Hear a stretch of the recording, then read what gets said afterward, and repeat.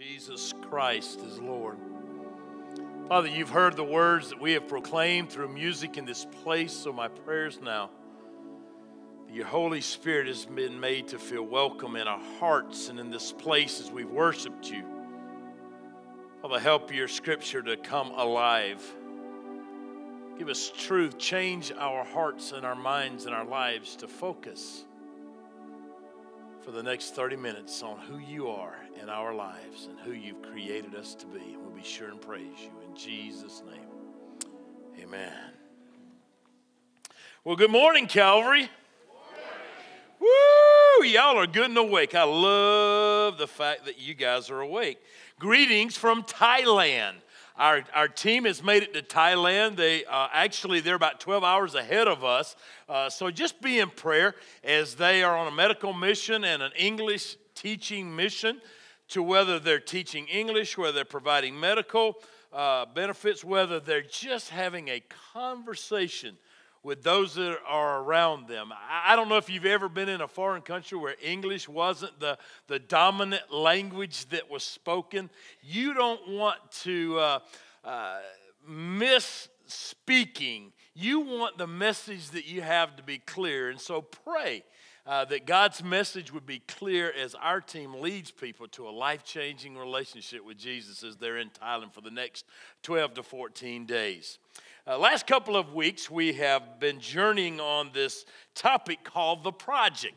It's the Nehemiah Project, and we've been talking about and challenged, Pastor Chad has challenged us to do some things in our own lives. And if you haven't been here, let me bring you up to speed right quick, a little background for you. Nehemiah was the servant to the cupbearer to the king. Pretty important role, meaning this, that if the king wanted something to drink, the cupbearer tested it, drank it beforehand to make sure nobody was trying to poison or kill the king. Apparently, Nehemiah was one of those lively, bubbling, enthusiastic types of persons, because if you read carefully in the scripture, the king and the queen noticed that there was something wrong, that he was down. And so they asked him, "Are you sick?" "Well, no, I'm not sick." "Well, what's going on?" And Nehemiah actually risked. He took a big risk when he asked the king, or told the king what was going on in his life. He said, "Here's the deal. My homeland, the land of my heritage, the land where my relatives grew up, is in disarray. And I've gotten a message. The wall around the city is falling down. The gates have been burned or torn down." And wow, King, since you've asked, I'm going to go ahead and tell you. I want some time off. I don't know really how long a time it's going to take, but I want some time off. So the king granted that. And he said, "And by the way, I'd love to have a letter of protection that you could give me to take some of your troops, take some of the folks around me to provide an escort to the place that we're going so that we can get there safely." Granted.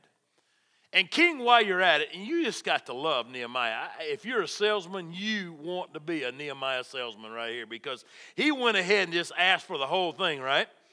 He asked the man who had the resources. He said, "By the way, would you give me a letter to the guy that's in charge of your forest, and would you provide the resources, meaning the timber, the things that we need to rebuild this wall and to rehang these gates? Would you finance the project for us?" Basically is what he was saying. Granted and done. So Nehemiah left on his journey, wound up in Jerusalem, went through the city and surveyed and made an assessment of what needed to happen. And obviously, he's looking. And he sees that these walls and these gates are broken down and torn down, and he sees an opportunity to rebuild.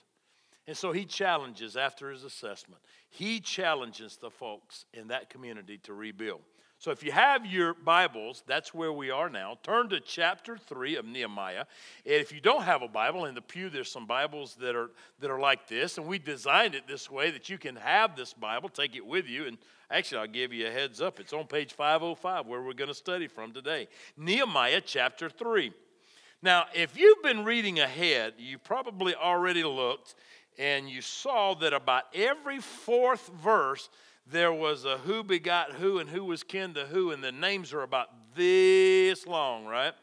And because I'm not well versed in Hebrew, we do have someone on staff that could announce those, but I'm like, okay, Lord, it was important that you put it in there, but I'm just not going to confuse the folks and have them walking out of here, and the only thing that they remember after 20 minutes with me is the fact that I mispronounced probably every word in there.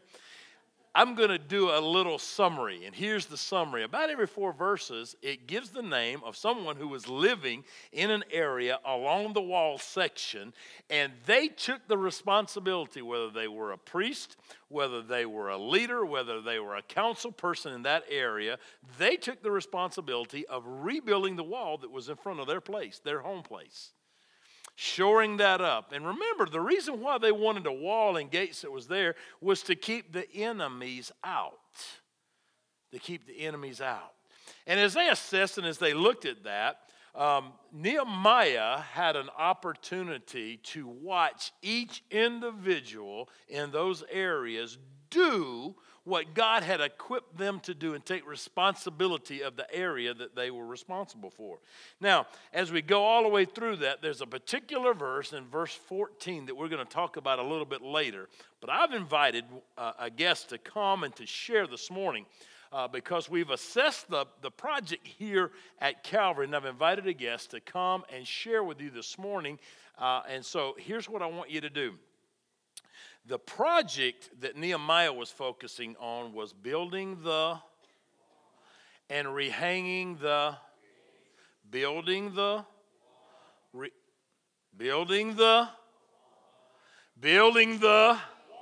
there you go, rehanging the gates. I got to tell you, y'all said good morning louder than anybody else, but boy, y'all dropped the ball on the wall and the gate thing here. But let's put the wall and the gate. Rebuild the there we go. And rehang the I want you to keep saying that to the top of your lungs until I get this guest. Rebuild the rehang the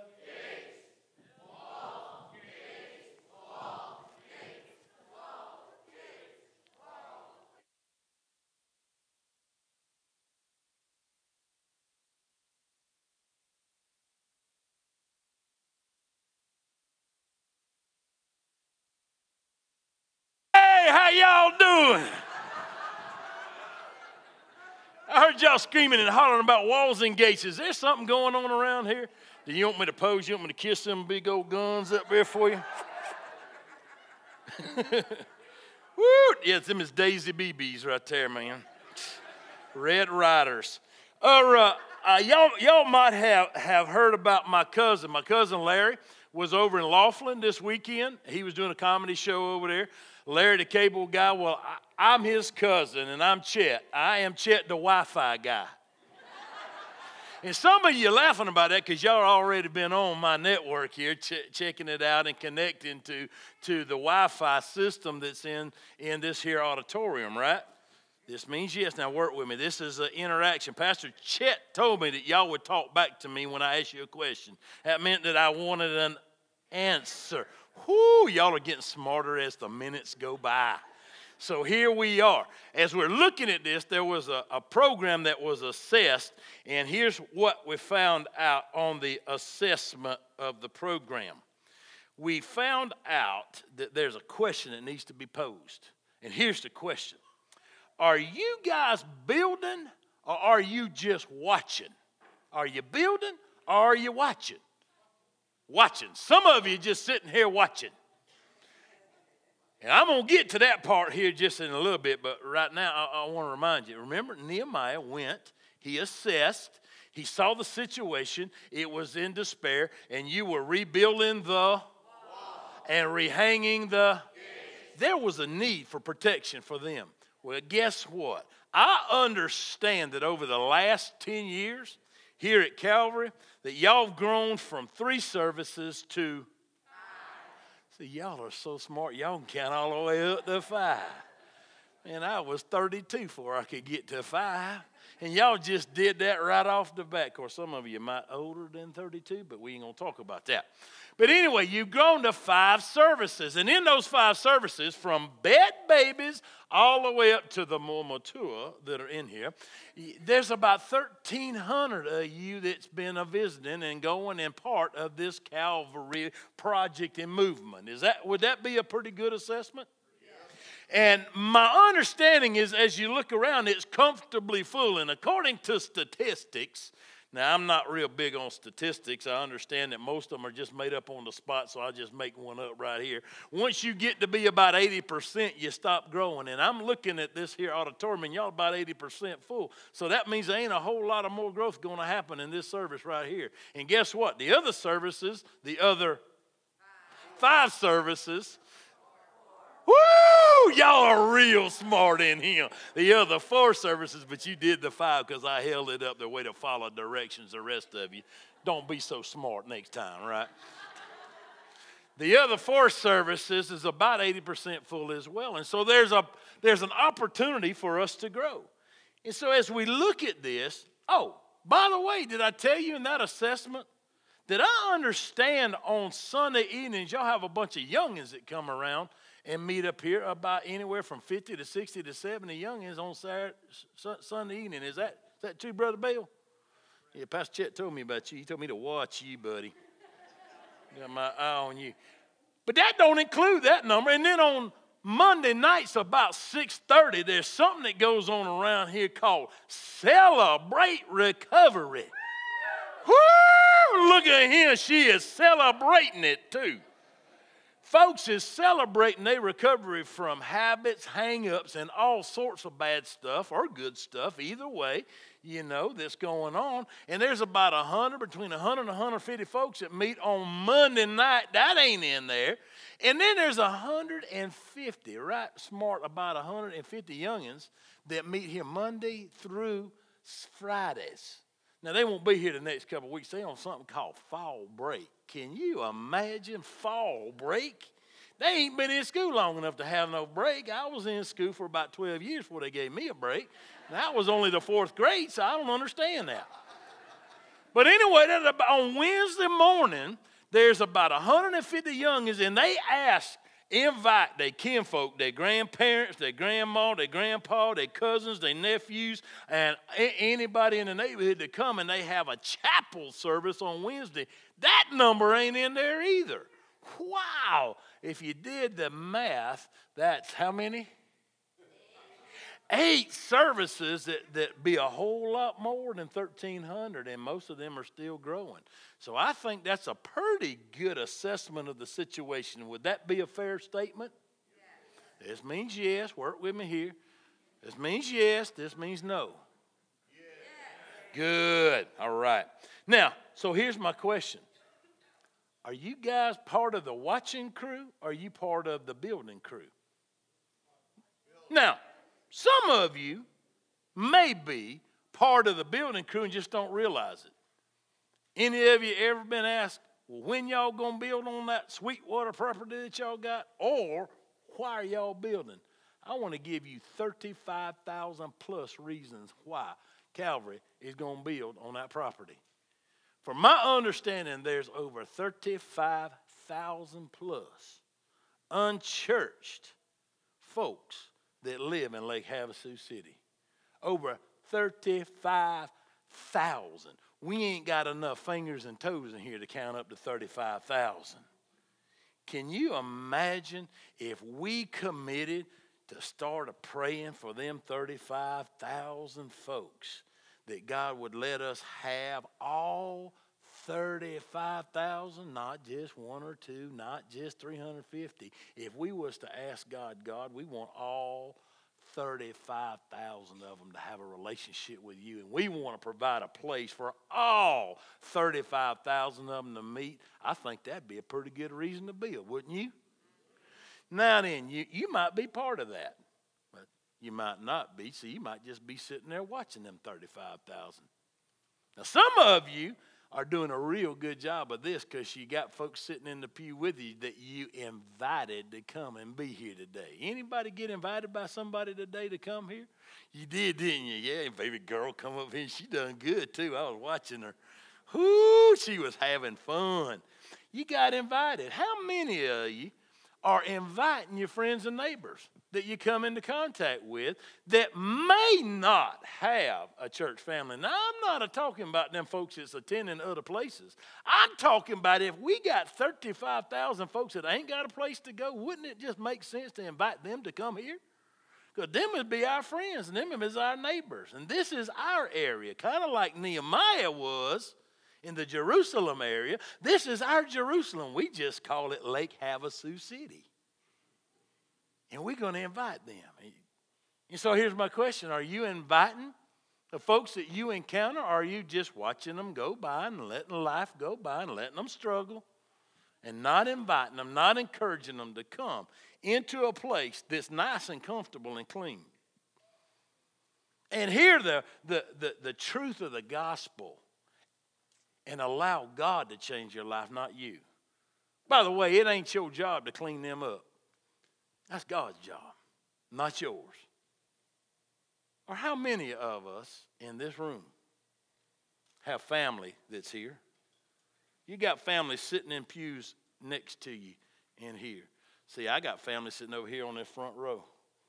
By the way, that little pretty girl that's right in the middle is our daughter-in-law, and she's going to have a grandbaby for us here in about April. Woo! Oh, excuse me. She's going to have a grandbaby for Pastor Chet, not me, right? Oh, you weren't taking the picture? Sorry. Now, how many of you are leading your own family to come be part of this magnificent, wonderful thing that Pastor Chet keeps telling me about and Pastor Chad keeps preaching about? And the OC, man, that's a cool dude. Did you see his handlebar mustache? Made me kind of jealous. I keep doing that, but mine just keeps disappearing. I keep doing, but anyway, anybody that's got initials for a name got to be a pretty good fella, right? OC. Of course, I understand he's the other Chad. I'm not real sure what that's all about, but okay. But anyway, they come and they're part and hear the gospel. So are you leading your family to come and be part of this? Or are you just watching your own family struggle? In simple terms, are you using what God has given you to get her done? You know, that's one of them phrases that my cousin keeps using. It's a family phrase, by the way. It ain't his. He takes credit for coining that phrase, get her done. Can you say that with me? Get her done. Now, most of you have been sitting there wanting to say it ever since I stepped out, but you just wasn't bold enough to go ahead and say it, right? So go ahead and just let it out. Get her done. Now that we got that taken care of, are you using what God's given you? In other words, every one of us in this room has been given a measure of influence. Do you know what that means? That means that you get to speak into the life of somebody that's around you. If it is nobody else other than that person that's looking back at you in the mirror every morning or every evening when you look in that mirror. You got influence. Say that with me. You got influence. Oh, thank you. I appreciate that influence, that y'all recognize that I got influence. Thank you very much. Now, this is what I want you to do. Say, I got influence. You do. Every single one of you got influence. And so here's my question. Are you using the influence that God gave you? Because my understanding is Pastor Chad a couple of weeks ago challenged us to pray and ask God to change our lives. Ask God to help us to become exactly what it is that God created us to be. And he asked us to look God in the face and say, God, what part of this project do you want me to do? You see, Nehemiah looked the men in the face that was around them, and he said, here's the project, boys. What y'all gonna do? And every one of them took their own section. And Pastor Chad asked each one of us to look God in the face and say, God, what do you want me to do to help build the kingdom? Matter of fact, in your sermon notes, I understand a couple of weeks ago, there was a list that they put in there with names, positions, and email addresses. And I know some of you are using them email addresses because I got Wi-Fi. How about you? You know, some of y'all sitting here with Wi-Fi. Wi-Fi? Are you with me? All right. Now, some of you have connected. Some of you took the challenge. Some of you heard God say, hey, I want you to connect. Here's an opportunity for you to connect.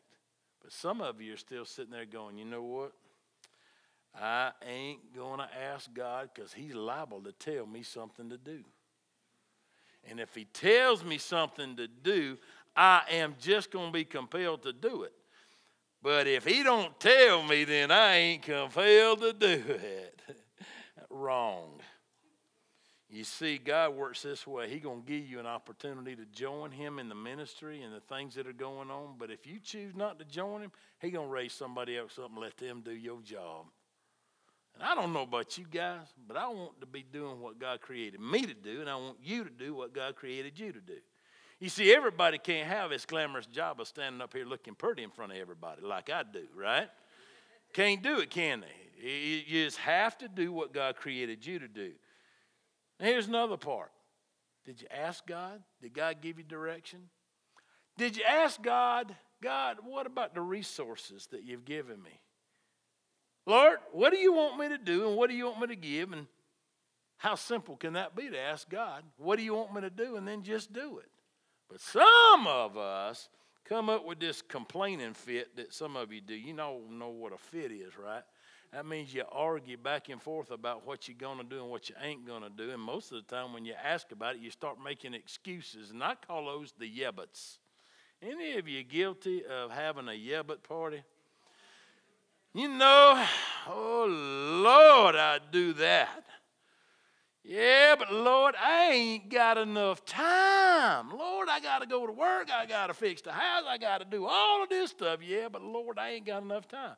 Last time I checked, from the day of creation, according to what I understand in this here Bible, in Genesis, God created 7 days and they were 24 hours long. At least that's the way we measure them now, right? And I don't think he increased or decreased any of them days. They still 7 days, ain't they? So we still got the same amount of time that he created, so why are we using that as an excuse? Because that's one of those yebbets. Yeah, but Lord, I got more month than I got money. Ain't no way I can give nothing. Here, I got all of these bills and I ain't got no money left, Lord. I can't do that. Yeah, but Lord, you know there's folks that's a whole lot more talented than I am. Did y'all notice these folks that was on the stage, Mr. Ben just beating them drums and playing the guitar, and Patrick up here, and folks are dancing and are singing up here? Man, they so gifted. There ain't no way I could compete with them, especially that pretty little one on the left over there with the curly hair that's sitting over here by my daughter-in-law's called, I think that's Pastor Chet's daughter, ain't it? Yeah, she's good looking too, ain't she? And she can sing. Woo! But you can make excuses. Yeah, Lord, I get up there and sing, but I can't sing like them, so ain't no need in me getting up there, right? Yebbets. We're filled with the yebbets. Here's one that really gets us going. Yeah, but that's somebody else's responsibility. That ain't mine. I'm too young, or I'm too old or mature, or I'm too thin, or I'm too fat, or I'm too tired, or I'm too skinny, or I'm too this, or I'm too that. Yeah, but. Or, you know what? That's what we hired the preacher for. That's his job. Let him do that instead of me. That's his job, right? I do it, but that's his job. Yeah, but. We could keep on with them yebbets until y'all was tired and wish that I would shut up and go home. So could I challenge y'all to do something? Could I challenge y'all to have a yebbet barbecue? How many of y'all like barbecues? Now, I ain't talking about that little old putting a weenie on the grill. That's grilling stuff. I'm talking about barbecuing. I'm talking about large hunks of meat on nice coals that's burnt down, slathered in that good old barbecue sauce. That's a barbecue, right? You know what I'm saying? Making you hungry, ain't it? Because some of you thinking, man, I wish you'd shut up so I could get down to barbecue bills now. Barbecue Bill's going to make out today because we talking about barbecue, right? Now, here's what I want to challenge you to do. I want you to take all them excuses that you've been making, and I want you to put them on a place and have a barbecue. I want you to get that fire good and hot and put all them excuses in there and say, Lord, here's the deal. I've been making excuses. First of all, why I ain't talked to you. Second of all, why I don't have enough time. Third of all, why I ain't got enough resources. I ain't using the time, talents, and gifts that you gave me, Lord, and I want to take those away. Lord, I want you to take those away. I want to put those out there, and I want to barbecue those and do away with them.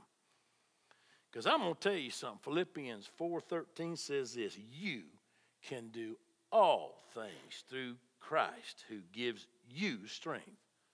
Not me. You.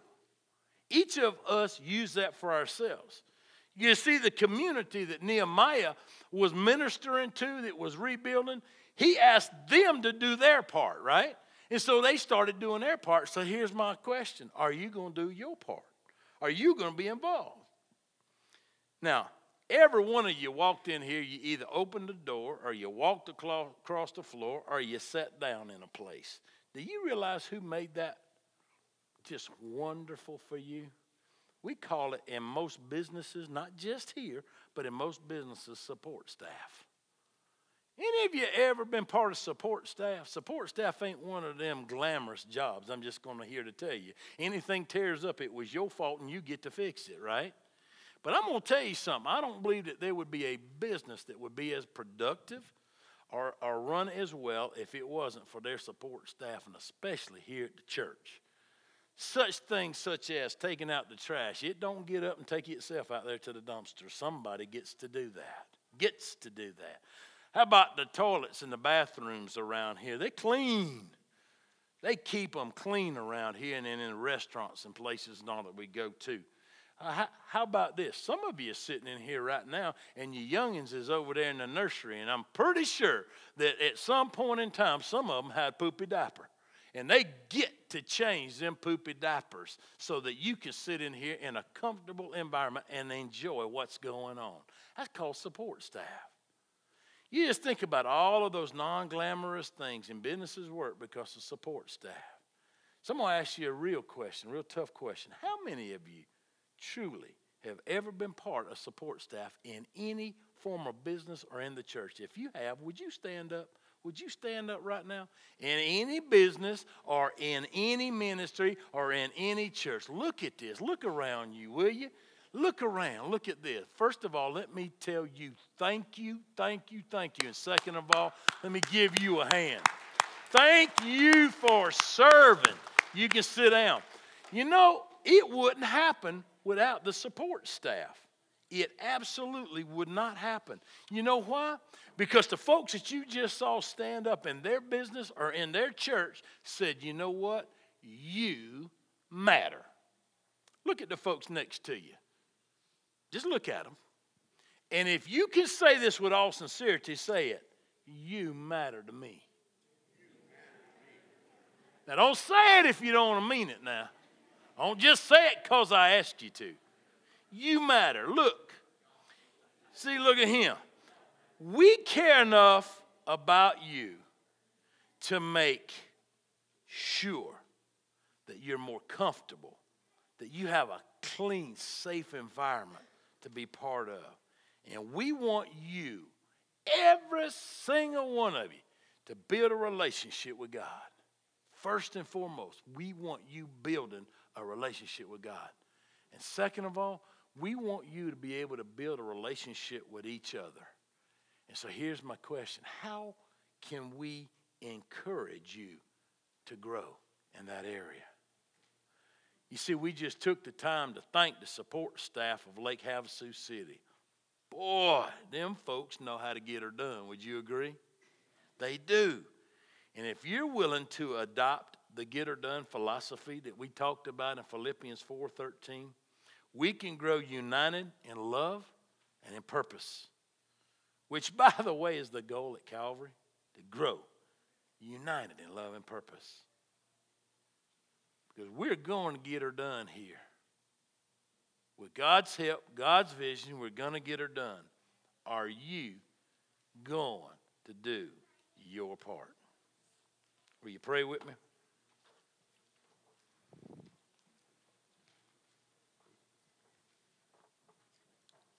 Father, thanks that you give us an opportunity to serve you in this place. And Father, we can challenge one another to do their part. God, right now you're challenging us to do our part. Father, whether it's praying for those 35,000 plus that don't have a church, whether it's providing the resources to have a facility for them to come and worship on a weekend, or Father, whether it's inviting and leading our own families, we ask that you give us insight, that you give us encouragement, that you give us grace to move forward and not be satisfied where we are. But see the vision of our community that you love and that you've given us an opportunity to become part of. That you would raise up leaders.